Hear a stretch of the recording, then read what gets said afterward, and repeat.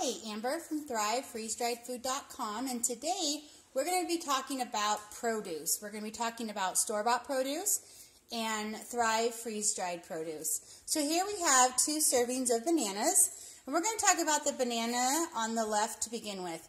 That banana I bought at the grocery store, obviously. I didn't grow it in my own backyard. And so I know that banana has traveled at least 2,000 miles to get to me, at least. So that banana had to have been picked green. Now, why would that be significant? Well, because when I type in banana in my Google search and I want to know the nutrients, that is for a vine-ripened banana. And since that banana was not vine-ripened, I know it never hit its nutrient potential, ever. And every day that it has been picked and not eaten, it actually is losing its nutrients. So let's talk about the traveling of a banana. Well, it's picked, then it's probably transported. So right there, we're already on day 2. Then we go into packaging.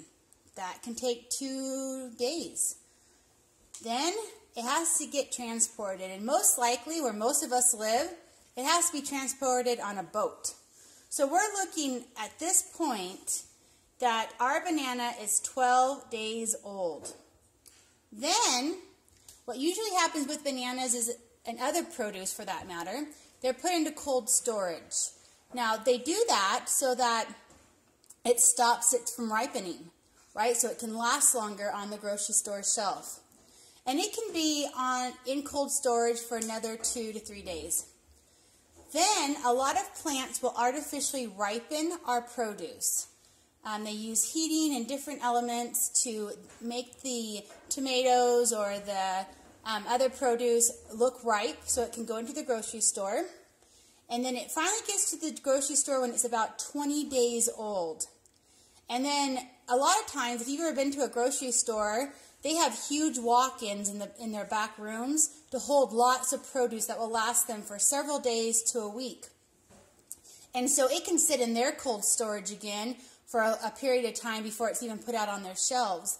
And then you and I will buy it, and then chances are we don't eat it the second we get it home. It will sit on our counter or sit in our fridge for a period of time.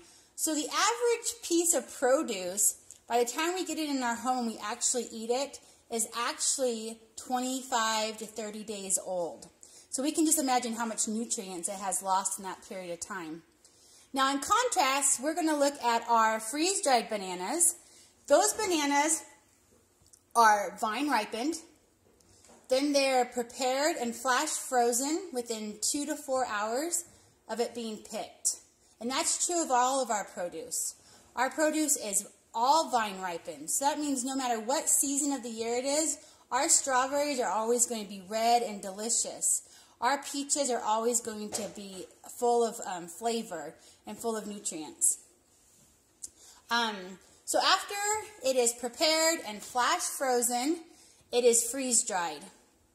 Okay, it goes through a process called sublimation where the liquid is taken out of the product through evaporation, and then it's put in a can. Now, once it's sealed in our cans, then it has a shelf life of 25 years. And that is really, really awesome. But what's even more awesome than the shelf life is the fact that when you eat my bananas, you are looking at 95 to 97% of its nutrients are intact. So that is more than any of the produce bananas you will be able to buy at the grocery store. Now, that's not all. I just want to share some of my favorites with you. Let's talk about green beans for a minute, can we? So, green beans will lose 52% of their vitamin C within 2 days of being picked. 52%. That is crazy. You will not find that true about Thrive green beans because our produce is picked ripe and then flash frozen, locking in 95 to 97% of its nutrients. So that's a lot more than the 52% you're going to get at the grocery store. Let's talk about our spinach for a minute. Oh, my spinach is around the corner, but I'll talk to you about spinach for just a second. Our spinach has 6 times more vitamin A than store-bought spinach. Now let's be honest, we all go to a big box store and buy a big bag of spinach, you know what I'm talking about?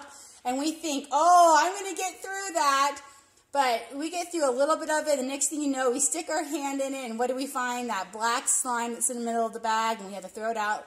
But the next time we're in that big box store, you better believe we're going to buy that spinach. But you don't have to. Buy Thrive spinach. It's awesome in smoothies. I throw it in all of our meals all the time so we can have all those nutrients. And again, ours will have 6 times more vitamin A than the spinach you buy at the store. Now let's talk about blueberries. Our blueberries have 40% more calcium than store-bought blueberries. Crazy, right? And then what about our peaches?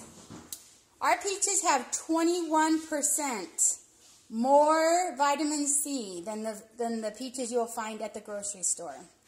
Just keep in mind that when you buy produce at the store, all of the produce has traveled at least about 2,000 miles to get to the grocery store on average, which means it was not picked ripe because produce isn't going to last a long time once it's ripe. So it wasn't picked ripe, so boom, we knocked off a chunk of our nutrients right there, and then it's traveled long distances. And so we're eating this food that's actually nutritionally dead, but when you choose to eat Thrive, snack on Thrive, cook Thrive, you are picking nutrient-dense food for your family. So hope that was helpful. Subscribe to our channel, and have a happy day.